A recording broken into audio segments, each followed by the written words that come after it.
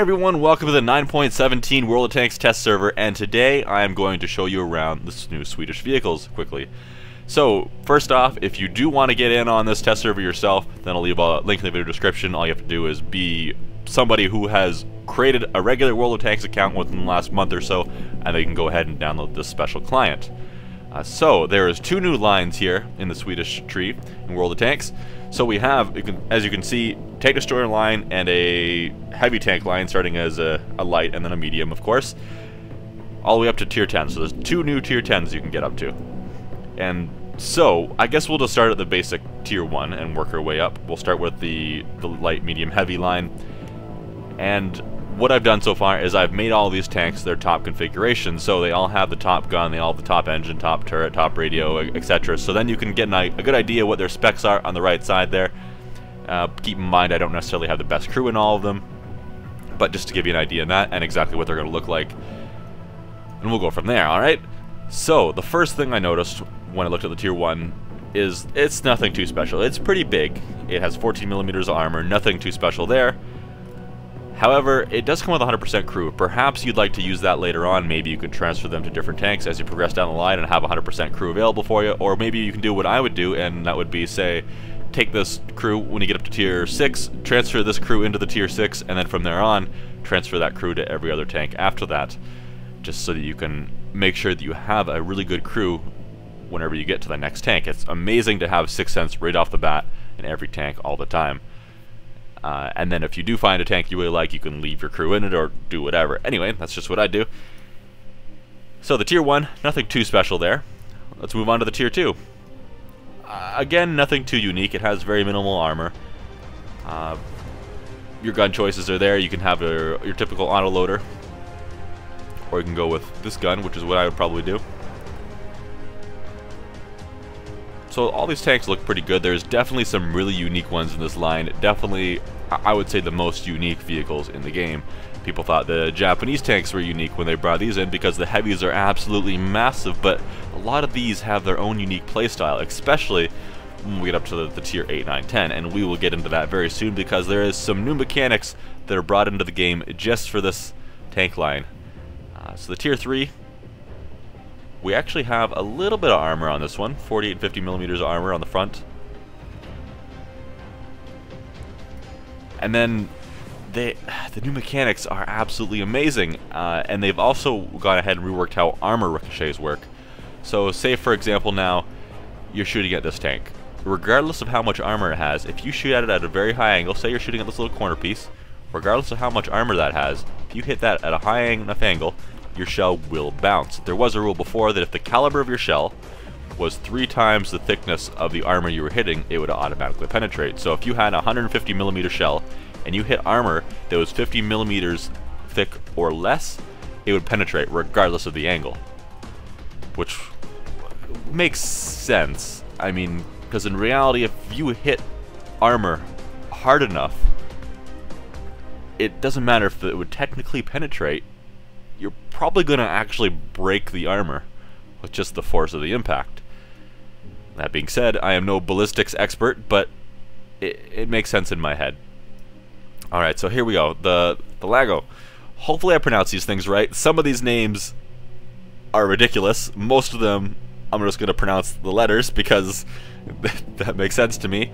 And don't mind the white squares on there, that's just on the test server. That's apparently what my clan logo looks like on the test server, just a blank white square. Whatever. So we're down a little bit of armor. The tier 3 actually had more armor than this thing does. Looking at the gun, the top gun only does 75 damage, but it does have a very high rate of fire. So you're not going to want to trade shot for shot, but if you can get behind your enemy, you might be able to unload several shots into him before he even realizes what's going on. So there you go. And moving on to the tier 5. This thing has a slightly beefier gun, 150 average damage, 115mm penetration. Again, armor isn't really its thing, but that's okay.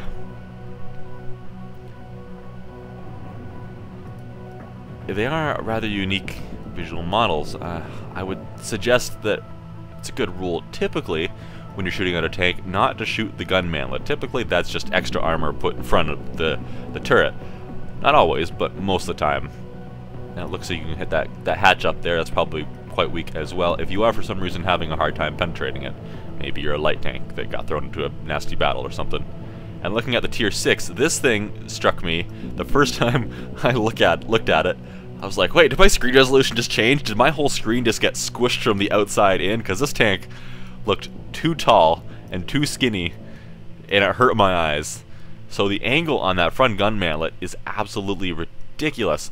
But there's only 20 millimeters of armor on the front of it, apparently. I don't think that includes the gun mantlet, but still. And then the turret is quite big, so you can put some shells into the top hatch, again, if you are having a hard time penetrating it for some reason. But these high angles and these new mechanics, they might come in handy. They're not quite high enough, normally, to make a difference there. But if your turret is turned slightly and they hit the side of your turret, you might have a very good chance of it bouncing. And then the frontal angles here are pretty good too. What's the gun depression angles? Negative 15 degrees of gun depression. This thing is going to be amazing for shooting down on enemies when you're perched up on a hill. That is amazing. The gun elevation is poor, at only positive 15 degrees, but should be good enough for most situations. So moving on to the tier 7 now. The tier 7 Leo is very comparable to an RU-251. So this thing has very comparable speed. Top speed of 60 kilometers per hour. And it has a pretty decent gun as well. It does have a 10 centimeter, 300 alpha damage. I know there's only 5 rounds per minute. But if you can run in there, get a good shot in, and then run away, which it has the speed and mobility to let you do that, then you will be okay. And at tier 7, 70 millimeters of armor on speedier tank is not too bad. This is a medium tank, keep that in mind. And moving on to the tier 8, the Mil 1. This is when these heavy tanks really start to come into play here, and they are kind of neat themselves. So looking at the frontal plate, upper frontal plate of this thing, it is 100 millimeters thick. The turret itself is 180 millimeters thick, and it is quite well angled. Both of these are very well angled. So we are looking at probably up to an extra 50 millimeters added on top of both of these angles, both of these armor thicknesses. Because of that, of course, it doesn't have a whole lot of side armor. It is not an E100 or a mouse, that's for sure. But if you can go haul down on this thing, shooting any kind of weak spot up here, which is almost non-existent on top of the turret, is going to be tough. So if you are top tier in this thing, it might be time for you to rely on your turret armor and hope that the enemy doesn't shoot premium rounds at you. But 12 degrees of gun depression does have very good gun depression. Make sure you make use of the gun depressions on these tanks. Most of them have very amazing amounts. So make sure you take that into consideration whenever you're fighting your enemies.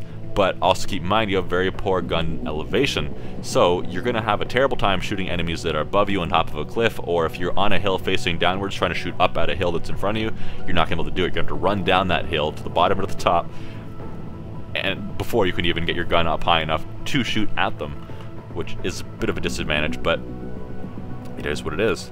So moving on to the tier 9 now. We have the same kind of depression and elevation.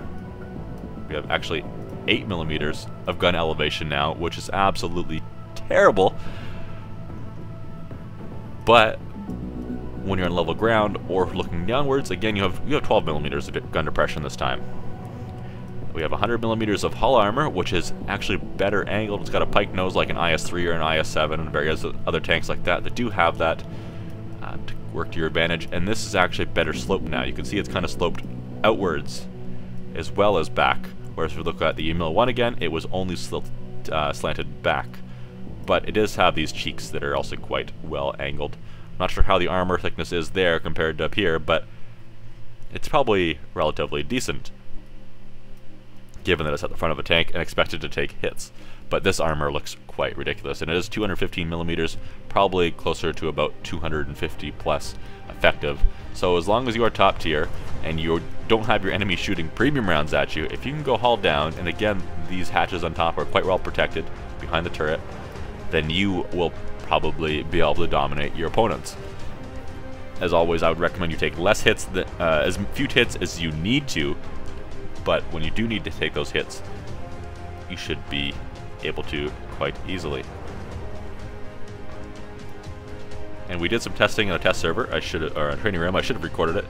but the side of the turrets on these things, even though they look quite bouncy back here, it's not. So don't rely on it.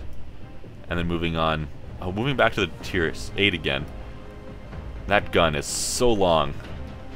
I mean, you would expect it to have amazing gun accuracy here, just because its gun reaches halfway to the enemy anyway, so if you miss, it's gonna like, what? How?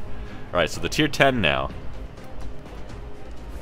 The tier 10 looks very similar, just a little more detailed. I love how there's like an unexploded shell sitting there. Maybe that's just a solid hunk of metal, slug kind of shell. I don't know. But that is pretty cool. I've never seen that modeled in before. I've seen many little holes hit by shells being there, but I've never seen one just stuck in the armor like that. So that's pretty neat. It's very neat. But again, we have the IS-7 style front armor. We have 110 millimeters of armor there, and we have 225 on here. And the turret is laid out much like it is in the tier 9, so I would once again expect that to be something that you could rely on. Alright, now we're going to switch gears, move back to tier 2 into the tank destroyers. Alright, so a lot of these don't have much armor at all. A lot of them rely on really steep angles, and the tier 8, 9, and 10 actually have some very unique hydropneumatic suspension that allow you to adjust the gun elevation depression with the entirety of the tank by moving the suspension, as opposed to just raising and lowering the gun, which is really, really unique. They're the only tanks in the game to have this, so I suggest that you take the moment at the end of the video here, when I show you them, to actually note how that works so that you don't have it used against you, and if you do get to these tanks yourself, maybe you can save yourself a little bit of a learning curve then too. So, tier 2, 10 millimeters of armor, which is quite sad. Tier 2, not necessarily a super special gun. Looks like it is a decent amount of alpha damage, and you do have a pretty good rate of fire. So, what you lack in armor, you might be able to make up for in the performance of your gun. And I'm going to, you'll be able to see the traverse speed the whole time here. Keep that in mind for tank destroyers. That is very important. If a tank destroyer has a very high traverse speed, then that means that circling it in a medium tank, for example, is going to be quite difficult. Now, to put this into perspective, on the T-62A, the tier 10 Russian medium, which has a decent traverse speed, the traverse on it is somewhere around 63. Alright? So if it's close to that number, then maybe you should be afraid. And just to compare that quickly, let's hop over to the E25. The E25 is quite hard to circle. It has 52 degrees per second traverse. So if it gets near that, you are probably not going to want to circle it, or at least think twice before you try to circle kill it. So the tier 3. Alright, so looking at the gun, 110 average damage, 97 penetration. You shouldn't have a hard time hurting anything with this gun. What was the rounds per minute? 12.5. Okay. 18 millimeters of armor, 150 health points. So you're not going to have the armor in most of these things. Very few of these actually have any armor to really speak of. The tier 10 is going to be an exception. Well, we'll take a closer look at that when we get there. Traverse speed is not too great, but most of these do have, where is it? Top speed, 57 kilometers per hour, just above the traverse speed. Most of them are pretty speedy. So maybe if you really want to be daring, you can go on a spotting run. They don't have very great view range because they are tank destroyers, but if you want to be that brave guy and you're stuck at the end of a game with very few guys left in your team, then maybe you might be the best choice. Moving on to the tier 4 now. This gun looks ridiculous. It has 50 millimeters of hull armor and 270 health points. But the gun, the big gun on it, the 10.5 centimeter, which might not be the one you want to choose because it does have a very slow rate of fire, but that's up to you. I would use it. It does have 350 average damage. That means that you could easily one-shot yourself and have some damage to spare, if that matters, which it doesn't. And then 65 millimeters penetration, so not very great penetration. That might be another reason that you might want to move down to one of the 7.5s below, because they do have, this one does have a much higher penetration value and a better rate of fire. So that all depends on your playstyle. Once again, you do have 43 km/h top speed, so you could get out of there pretty quick. You could take a shot and then back into cover. or whichever you want to do. Tier 5, again, this gun looks massive. That that thing looks ridiculous. The muzzle brake looks absolutely huge and like looks like a tumor on the end of that gun barrel. That's ridiculous. This thing, 18 millimeters of hull armor at tier 5. You will probably have lots of high explosive shot at you, because high explosive is going to, in most cases, penetrate you. As long as they don't hit your track or your gun, then it is going to penetrate you. Do not rely on it. You have 350 health points, and your gun does 300 damage. I would definitely go for the top gun there, because the bottom gun looks very similar. Actually, it has more damage and a little bit less penetration. Huh! It does have a low rate of fire, though. I would very hesitantly, I think, go for the top 10.5, the 103 right there, just because of that slightly higher rate of fire. Again, not an amazing traverse speed. So tier 6, at first glance, you're gonna look at this thing and you're gonna be like, this thing looks like somebody with its arms wide open. You know, the gun barrel's the nose, it's got 2 eyes, and these are its arms or something. And you're gonna think also, hey, this looks like a pretty big shot trap. Someone's gonna shoot you here, it's gonna ricochet into here and penetrate. Well, probably not, because it's only 15 millimeters of armor at tier 6. Pretty much anything that hits you is going to immediately penetrate. But with the new mechanics, it might actually bounce off if you hit it at like an extremely high angle, say such as this right here where my cursor is. But how often you have to actually worry about that extreme angle happening? That's like a 1% chance of that happening, and then it actually might ricochet and penetrate. It's hard to say what that gun mantle it has, but I would probably avoid shooting at that if possible until you know for sure just how thick it is. It doesn't really tell me here. It's probably not that thick though. Moving on to the tier 7, we're getting closer to those unique vehicles. This almost looks like one. As you can see, it has the very high amount of very high angle of armor there. That is only 15 millimeters again. So holy crap, these things are almost glass cannons in a way. So high explosive rounds are probably going to be quite effective against most of these. I will probably be firing high explosive at these. I'll have to test exactly how that works out in my own time. Firing high explosive at very high angles, if that has an effect like it used to. Quite the same either, because although it's 15 millimeters of armor, that angle is probably going to put it up maybe even double it or more. Still isn't a whole lot though. So moving on, the gun on this, the guns are now, since we're past tier 5, tier 4, 5, 6, they're going to become a little bit more, I'm going to say normal or average guns. They're going to become a little bit higher rate of fire. They're going to be a pretty standard amount of damage. This is 240 here with a decent penetration. So you're not going to have massive derp guns anymore, but you are going to have some pretty decent rate of fires and pretty decent damage per minute coming up here. The tier 8, again, same kind of armor characteristics. The tier 7 had a lot more flat parts to shoot at, not that you really needed it. But that vent looks kind of funny. I'm not sure if I like that. It keeps standing out to me. I don't know. Anyway, once again, 20 millimeters of armor, not much, not that agile either. I'm not sure. I'm going to assume that these numbers are not going to change too much. There is, of course, some high angles which might come into effect, but this has another unique feature that you will be able to use to make these high angles come into effect. As you can see, if you look at the suspension icon here, you see how there's that special icon on the bottom right corner of it? That is the hydropneumatic suspension. So, I think I explained this very briefly, but what that's going to allow you to do is it's going to allow you to raise and lower your suspension so this thing can do a wheelie or a handstand basically in order to raise its gun elevation and depression, and that's when these numbers come into effect. When you are not using that suspension, because there is a siege mode and a travel mode, siege mode for using the suspension, travel mode for moving quicker. When you are in your travel mode, you are going to have 0 gun elevation and 0 gun depression. Your gun is stuck exactly how it is, just like if you were holding right click, and does not have any left to right traverse either without moving your entire hull. So that's going to make it extremely difficult to aim. The only time you're going to want to do that, because you're going to feel like an ELC with like way too much, I don't know, without a turret. You're going to feel like an ELC with a broken turret. the whole time you're using this, if not worse.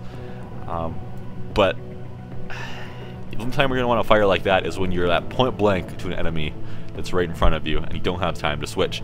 So it does take, it shows you here too, it takes about 2 to 3 seconds depending on the tank exactly between the 8, 9, and 10, tier 9, 8, and 10, tier 8, 9, and 10, English, to switch between siege mode and travel mode. So keep that in mind. You're going to be sitting there for 2 or 3 seconds not being able to even fire your gun, let alone traverse your tank or move your gun or anything. And then after you switch to siege mode, you can just zoom into sniper mode and play like normal, and you won't even notice the difference at that point.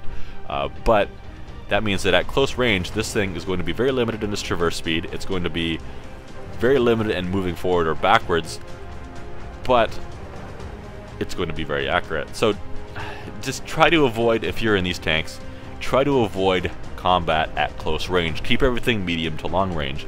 And if you're sitting inside of a trench, what you might be able to do, or in some kind of hull down position, is use that suspension to adjust the angle of your armor and have only your upper plate showing. You might even be able to hide most of it if you angle just the right way, which could be amazing. But like the new mechanics are, because they don't have that 3 caliber rule in the game anymore, that 20mm of armor might be able to bounce, say, a 299mm of penetration Jagdpanzer E100 shot if you're extremely lucky, or for some reason unlucky enough to get one of those in your game shooting at you. But if that guy does penetrate you, you have 1,000 health points, it's gonna hurt. And then moving on to the tier 9, not a whole lot really changes between the tier 9 and the tier 8. As you can see, the tier 9 is a little bit higher up. Its camel rating, where is its camel rating? Concealment, 14 and 23, 15 and 26. So it has, the tier 9 has worse camo, which is to be expected. Usually the lower down vehicles have better camo ratings because, well, they'd be harder to see in grass or something like that, and they have a smaller silhouette in general. But other than that, there's not a whole lot of difference between it and the tier 8. Obviously the gun's going to perform a little bit better and such, and it's probably, let's look at some of these stats. The traverse is 10 degrees per second better. The top speed is not as good in the tier 9. It's actually 20 kilometers an hour slower. But it does have a much better 17 weight to load limit there. So it's going to be able to perform better. It's going to accelerate quicker to its top speed, is what I'm basically trying to say. And then moving on to the tier 10 after this, which is an extremely unique vehicle for several reasons, and I'm going to mention that here. This shield up front here, this heat shield, at first you're like, okay, that looks pretty pathetic. I'm just going to be able to shoot shells through it, and it doesn't look very thick. Mechanics, and it worked kind of like this in real life too, but mechanics and how the game works, because this is technically one solid shield. It's not very thick, but it is a shield of spaced armor. And what happens when a shell hits this in World of Tanks, I'm not sure if it's for all shell types, but at least most, or some, when a shell hits this spaced armor, what's immediately going to happen is the shell is going to continue on through it. It's going to pass through it, and it's going to continue to travel. And it's going to probably impact, let's say, around here. But the farther it travels, after it penetrates this spaced armor, the less penetration it's going to have. And after the shell penetrates that spaced armor there, say if that spaced armor, I don't know its exact thickness, say if that spaced armor is 20 millimeters thick, for example, your shell isn't going to have just 20 millimeters of penetration removed from it. It's going to have that 20 millimeters plus, I don't know how much more. It's going to have more than that removed from its penetration potential, because not only now has the shell been slowed down, but it is also would have been in reality deformed. So it's going to have less penetration value when it hits back over here. Now, we did a lot of experimenting with this. We took a couple E100s and shot at the front of this thing. We took a bunch of different tanks and different gun calibers and shot at it. We took a 215B183, you know, that tier 9 British tank destroyer with 310 millimeters penetration, armor piercing. We took that, fired at this, and it stopped it quite reliably. We found with the E100 and other guns similar to it, so it is possible, If you shot through the heat shield, then you would not reliably, but every once in a while, be able to penetrate this and do damage right here, and the same on the other side. Also, the gun is vulnerable. You can penetrate that. Your shell can travel through here, strike the gun right about over around there, and still damage it. So that's a thing. The lower plate here does have this dozer blade, which does act as extra armor, but it doesn't seem to act as that much extra armor. So I would certainly recommend that you shoot at the lower plate. Do not ever, if you have a choice, shoot at this heat shield. You're almost better off just holding your fire and trying to get along beside it. It does have a somewhat decent traverse speed, but if you're in a medium or light, you should be able to beat it pretty easily. That being said, this guy can adjust his hydrodynamic suspension just like the other ones can, but say if you're back here, you might be able to shoot over top of it and hit this this hatch, or just anywhere up here, because that is in reality up here. Anywhere up here, still only 40 millimeters of armor, so you do have a pretty good chance there. So go ahead, avoid hitting the shield however you can, and just take the thing out. Track if you need to, get around beside it. We also found that if you basically touch the back of this thing with any kind of tank, it takes damage, and not just ramming damage, but damage like someone is sitting on top of it. We also found that if you ram the thing, it looks like the shape of the back is probably going to allow this, but if you ram it from the front, then most tanks will go underneath of it, push this thing up, it'll do like some sort of wheelie, point its gun straight up in the air because of this, and basically be pushed on its back, sideways, or backwards the whole way. And sometimes if you hit it fast enough, you can flip it onto its roof. So ramming these things, if you have any kind of momentum, might actually be a really good idea, especially if he has his hull angled upwards at the time, trying to shoot at another target. But as long as he's not angled downwards, you should be able to complete that. You should be able to accomplish that quite well. Ramming him once might flip him right over. And these things, where's its weight? Where is its weight? Anyway, I don't think they weigh too much. I'm probably looking right at it. Perhaps you guys can see it and I can't.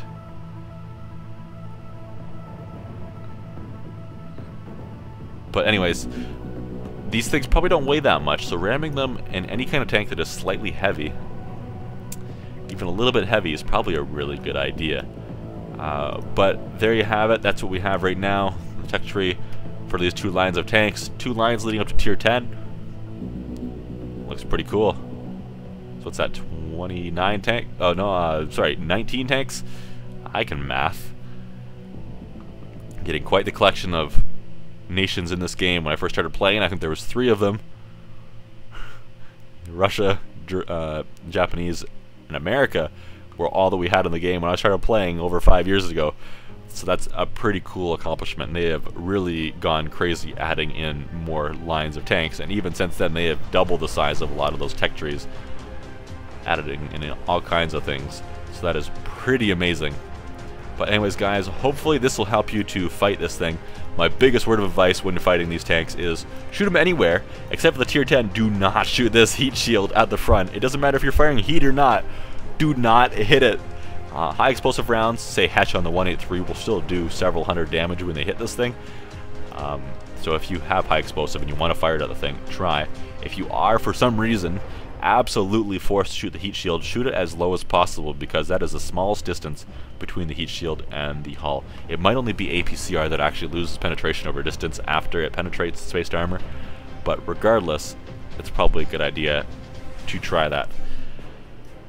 So anyways, thank you everyone for watching. No, this is not a hole in the armor underneath the gun. I checked.